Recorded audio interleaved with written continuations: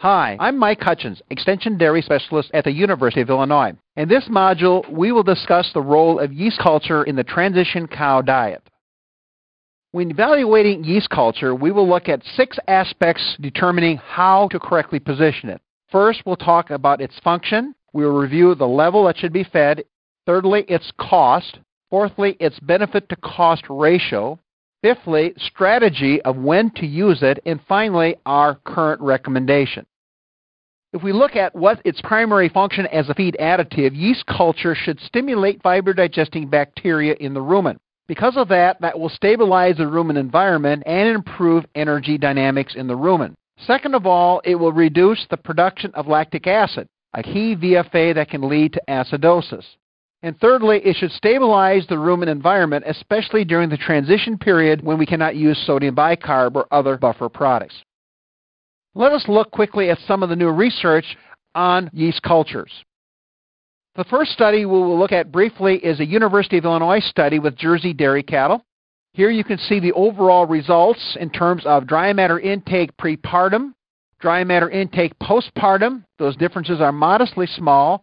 An increase in milk production with yeast culture, although that is not statistically significant, and no changes in butter, fat, milk protein, or lactose.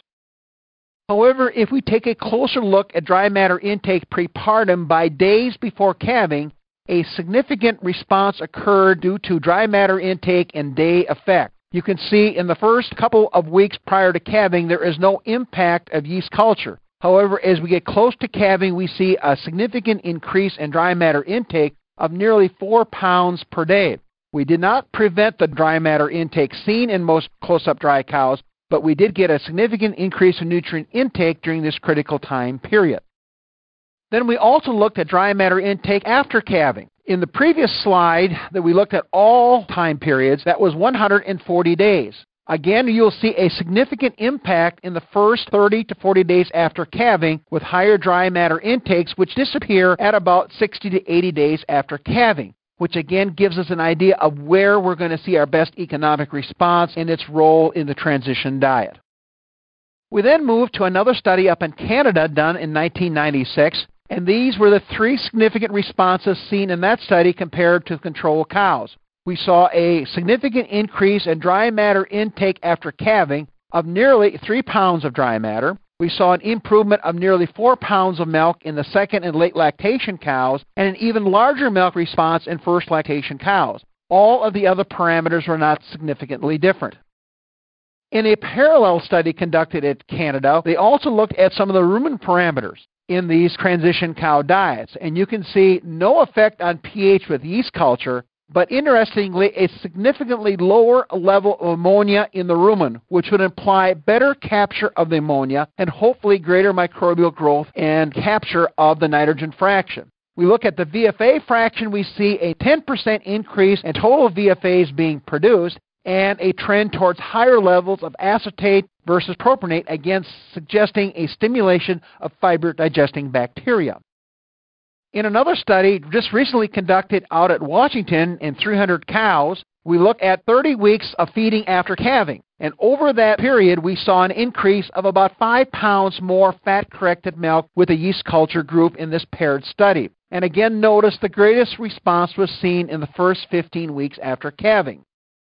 The last study we'll look at is a University of Wisconsin study, looked at 11 commercial herds in Wisconsin when yeast culture was incorporated into the ration in a switchback design. Again, these herds are very high-producing herds, as you can see from the rolling herd average, and there were 585 cows in this switchback design study. The average increase was 1.8 pounds of milk per cow.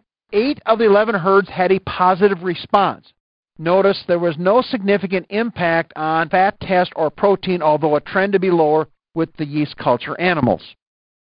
So then let's wrap up our yeast culture and look at our final criteria. The first one is how much should we feed?